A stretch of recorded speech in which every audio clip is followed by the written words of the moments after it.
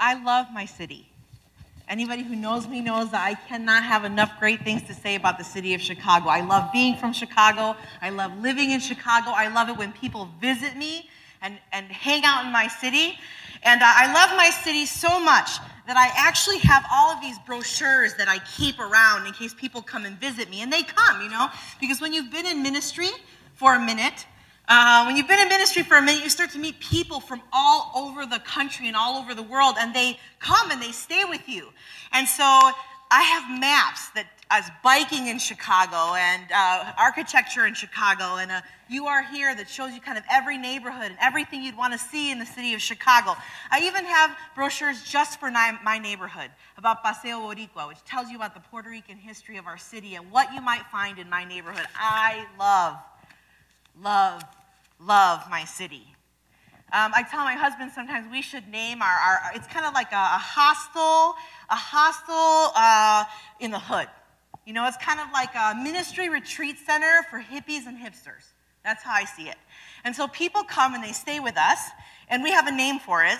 It's called Casa Azul, which just means blue house. There's nothing fantastic or spiritual. It's a blue house, so we named it Casa Azul, and that's what people call it.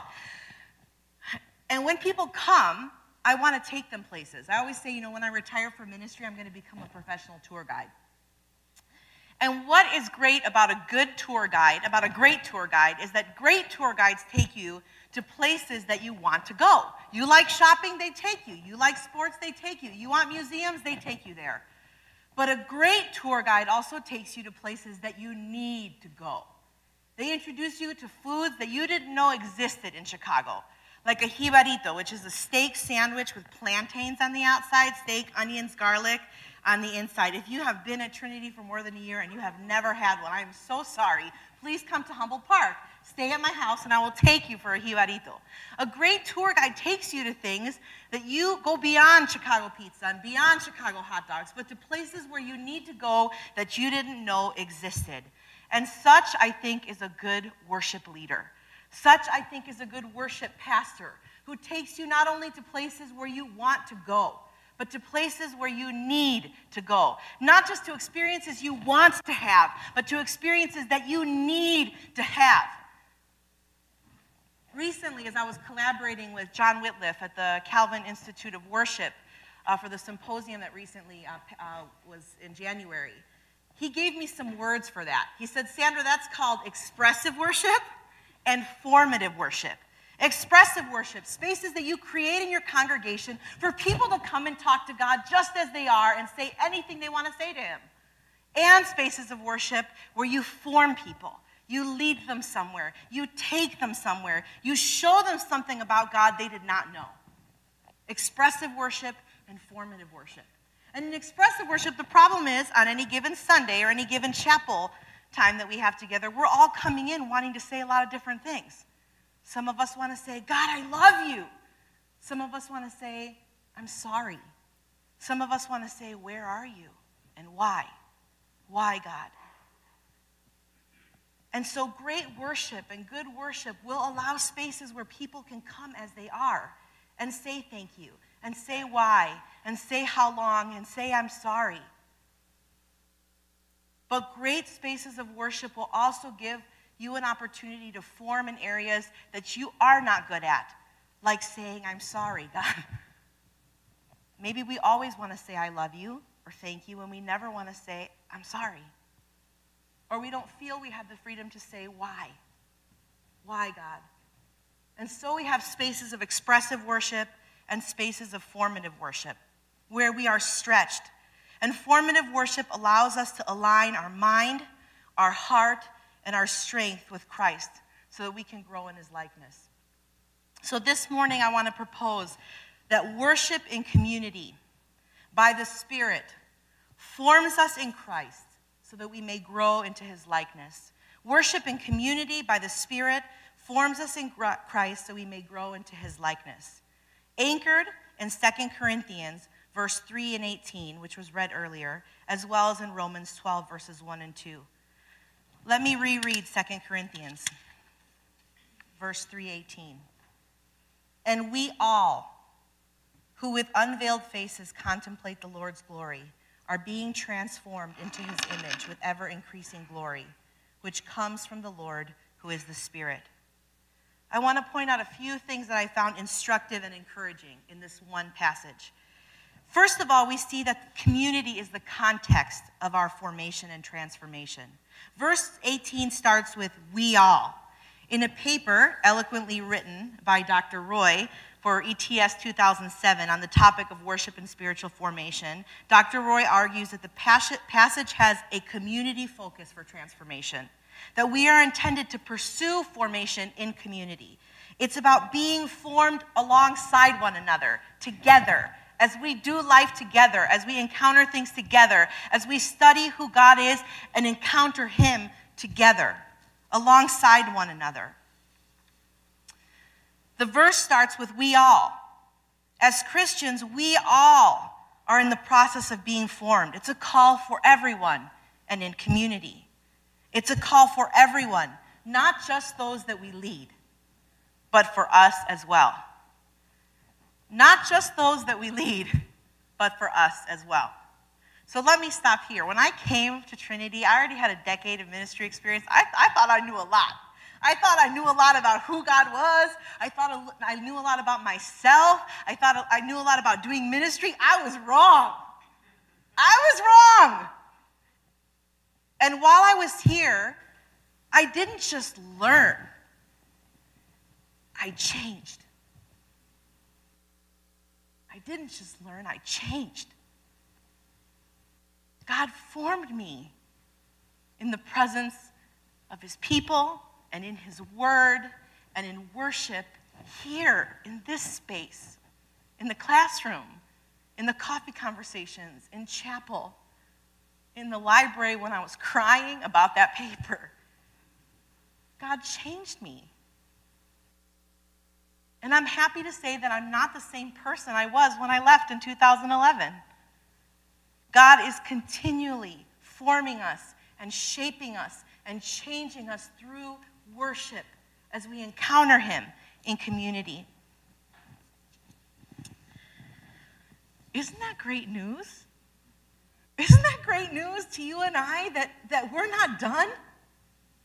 That God has something more for us here than a degree, a piece of paper, knowledge, but an actual invitation to be formed by him, by his Spirit, in community into his likeness. That's good news to me. That's very good news. It's unique to us, I think. So we're constantly in Scripture, right? We're constantly in Scripture for someone. We're constantly in Scripture for something, for a paper, for a sermon, for a word, for someone else, right? We're kind of like, the image I have is like a Latino mom serving dinner. If you've never had the opportunity, it's great. It's a fantastic sport to watch. She serves everybody first. Everybody's plates are full. Everybody has what they need. She's already gone to the kitchen 6 or 7 times. She's sweating. She may have had a bite or two while she was cooking, but the meal experience around the table, she totally missed it because she was so busy taking care of everybody else. And the good news to us is that God wants to change us. God wants to form us. We're not just in worship and in Scripture so that we can have it for someone or for something, but God wants to do it in us too. And for some of us, we need to hear that we're not done yet and not miss out. Next, in the text we hear, we are being transformed into his image, which comes from the Lord, who is the Spirit. Next, we're reminded that the Spirit of God is the agent of transformation. The Spirit of God is the agent of transformation. So turn to the person next to you and say, "You are not the Spirit." And tell the other person, "You are not the Spirit either." Who does that transformation come from? The Lord, not us. It is the Spirit who enables and empowers people to turn to the Lord in faith. thereby taking away the veil from their eyes and their hearts. It is the Spirit who initiates the lifting of the veil. It is the Spirit of God who gives revelation. It is the Spirit of God who gives transformation. It is the Spirit of God who gives spiritual formation. He is the one who does the work,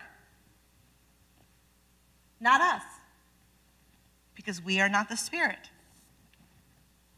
Through the means of seeing God's glory, through the means of revealing himself, and that ongoing transformation is from the inside out. The new covenant promises us that that transformation happens from the inside to the outside. And we see those echoes in the Old Testament. We see those echoes in other passages that remind us that it is the heart, right? In Deuteronomy 6, verses 4 through 9, it talks about writing the word of God, knowing the law, not just in your mind, but writing it and inscribing it on things, putting it on your forehead. From the inside out, the word begins to transform us and change us so that the inward heart leads into our behaviors on the outside. How we live, how we work. The internal leads to external practices or behavior, and this work is ongoing. He does it. Let me repeat, we do not. And why is this good news? It's great news because it totally takes from us the pressure to perform. You could just, it's not my job. It's my job to be faithful. It's my job to do my studies. It's my job to do the work that God has entrusted me to do, but I am not the Spirit. There's no pressure for me to perform, to be perfect. There's no stressing yourself out trying to transform yourself and others. You know what I'm talking about? If any of you have been in ministry for like a minute, you know what I'm talking about, right? Oh gosh, if I could just change that person, if I could just... I've told them 1,000 times. They sit in the chair every Sunday. They keep going down that road. If I could just change them. But it's the Spirit that does that work. And it is an ongoing thing. We're not done yet. So in community, by the Spirit, in light of his glory, this ongoing transformation happens. Lastly, the passage says that with unveiled faces we contemplate the Lord's glory. And I want to spend some time here. With unveiled faces we contemplate the Lord's glory. God's glory is seen in the face of Christ. God's glory is seen in the gospel, the good news of the kingdom of God. Our gaze must be in the fullness of Christ and in the fullness of the gospel. Because when we see his glory, it motivates us. When we see his glory, we're reminded.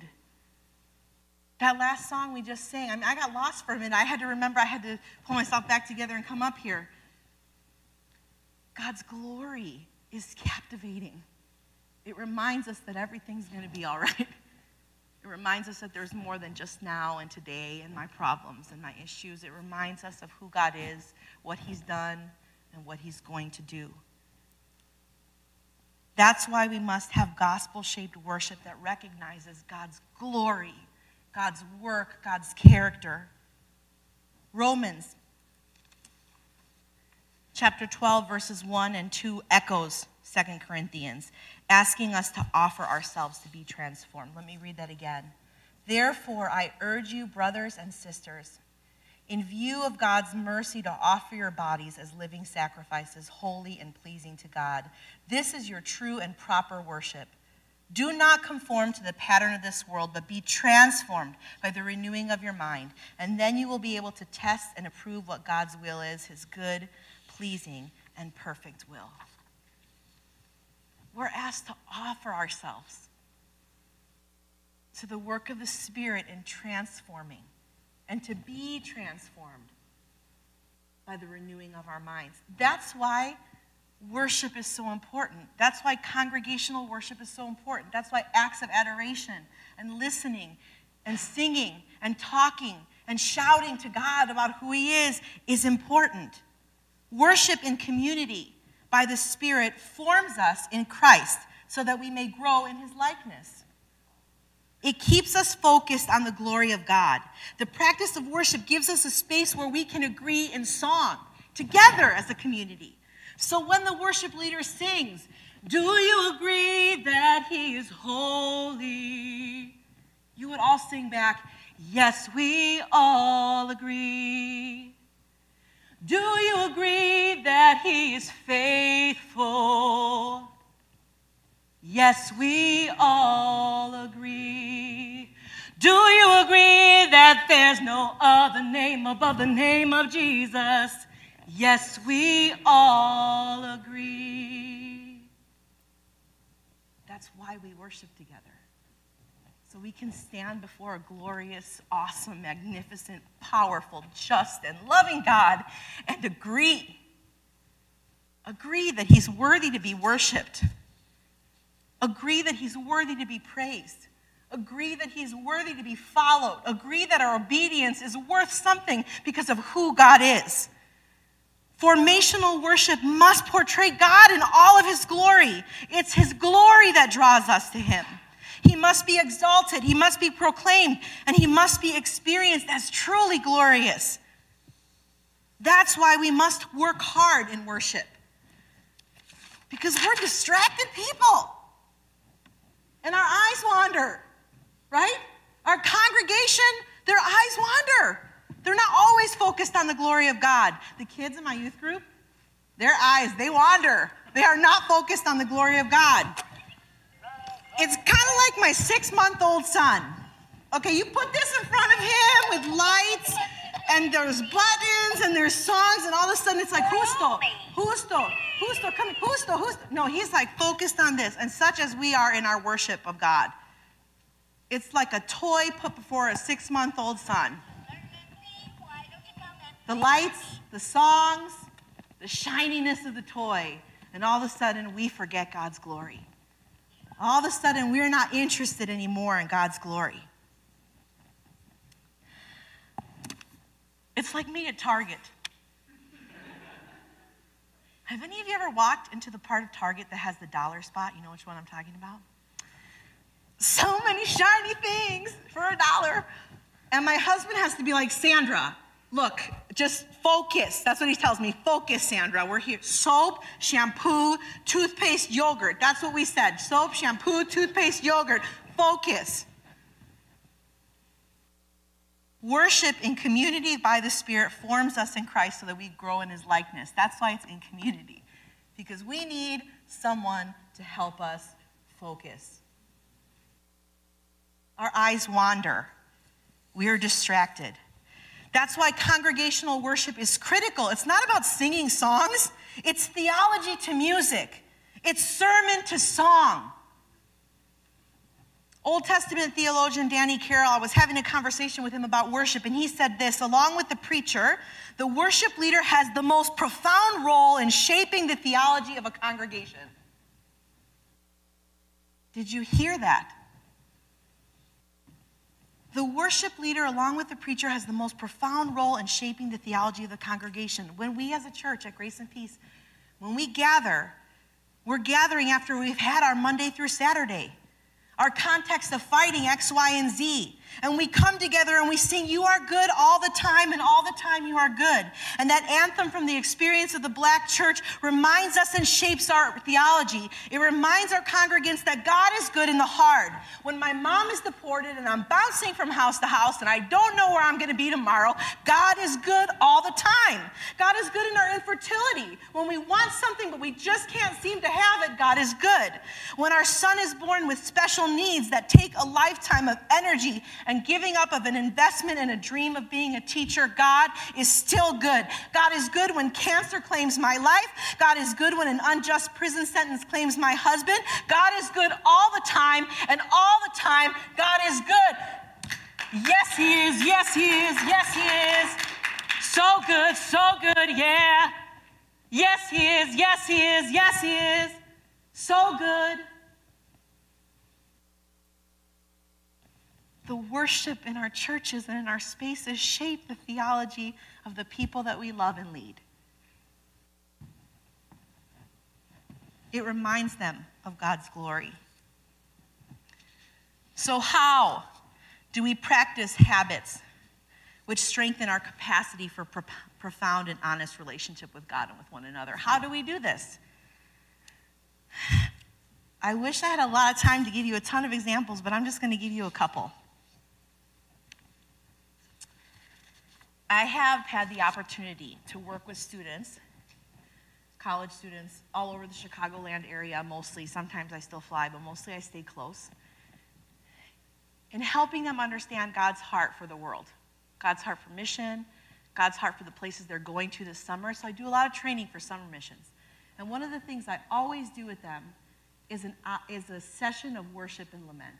So it's a time where we have prayer and music and silence and reflection and readings, where we stand in solidarity with our brothers and sisters in our country, in our neighborhoods, and around the world and what they're going through.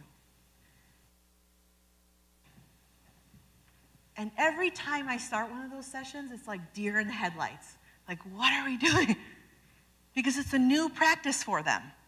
They may not even have heard the things I'm putting on the screen. Do they know what's happening with Egyptian refugees? Do they know what's happening with Syrian refugees? Do they know what's happening in Ferguson? Do they know what's happening in New York City? Do they even know what's happening in Humboldt Park? Just down the street from them. No, they often don't know.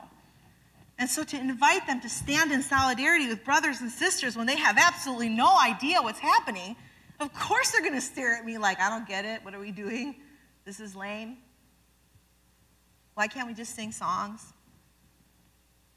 But how can I send them to the world to do mission if they can't stand in solidarity with their brothers and sisters in their experiences? And by the end of our time together, I can see how God is forming them, even in just that 1 hour. Even if all they walk away with is, I have never suffered that way.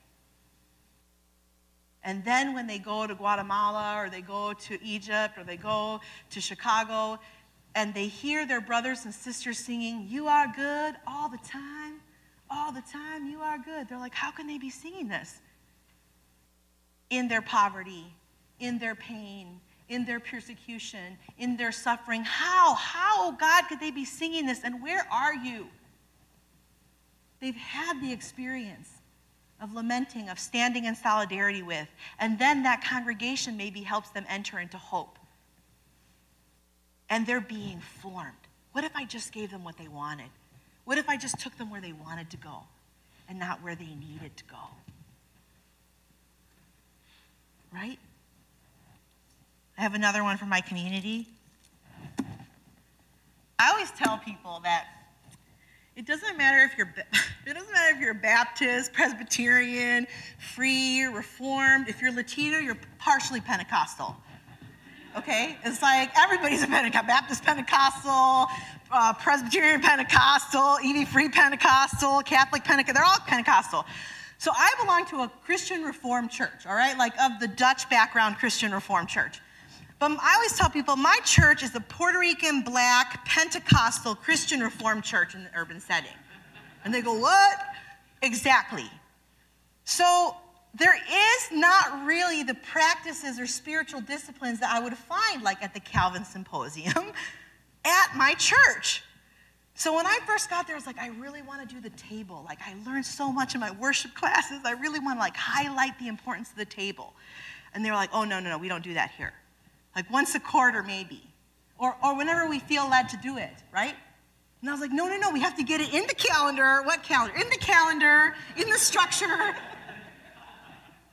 Because I want to celebrate the life, the suffering, the death, the presence, and the coming of Christ. And so they said, cool, let's do it. So we've been doing it in all different ways, in all different forms, and I see the congregation forming, being changed around that act of worship, around that practice of worship. Now we're in Lent. My small group never heard the word before, Lent. It's like out there where you just eat fish, right? So we're practicing Lent together. We're actually using a book that takes us through the church year, like through the calendar year. And the small group is loving it because we just came through Epiphany, which was about the glory and the revelation of God. And now we're going down into reflection, repentance, humility, self-sacrifice. And they love it. But it's a new practice, and it's forming them. So when I meet with my worship leader and he says, I want to sing these 3 songs, I'm like, you can't sing those 3 songs. It's Lent. We got to sing these kinds of songs. What do you mean? I said, come with me to Calvin and I'll teach you. Right. Learning new practices, new things to be formed. We need one another.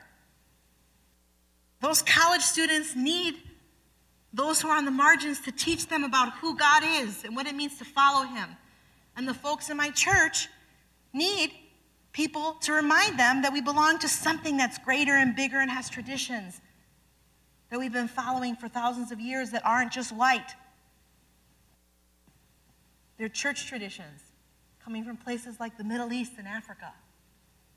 We need one another in this formation of worship. Worship gets people right up close to the glory and magnificence and the grace and the mercy of God, and it changes us. Worship in community by the Spirit forms us in Christ so we can grow into his likeness. It changes us. That time at the table, it changes us.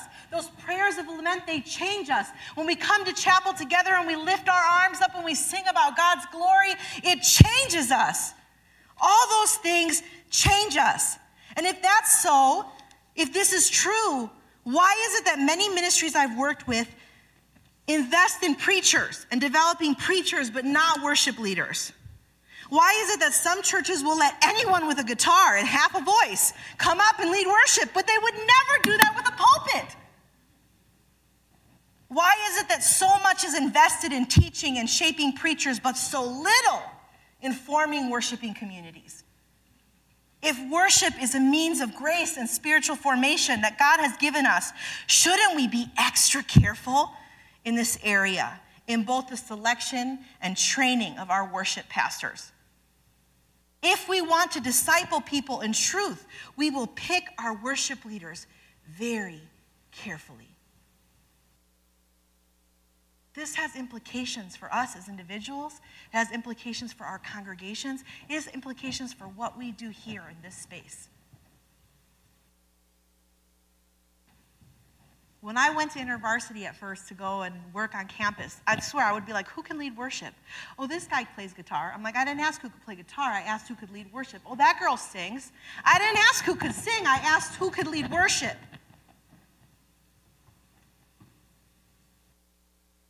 Because in that space, we profoundly shape the people that we're leading. Worship in community by the Spirit forms us in Christ so that we may grow into his likeness. So let me end with these 3 questions and prayer. Do you and do we consider what we are forming in people through the preaching, the prayer, and our songs? Do we invite and acknowledge and depend on the Spirit in our doing so? And are we encouraged that the transformation he wants for our congregation is also what he wants for us? Let's pray.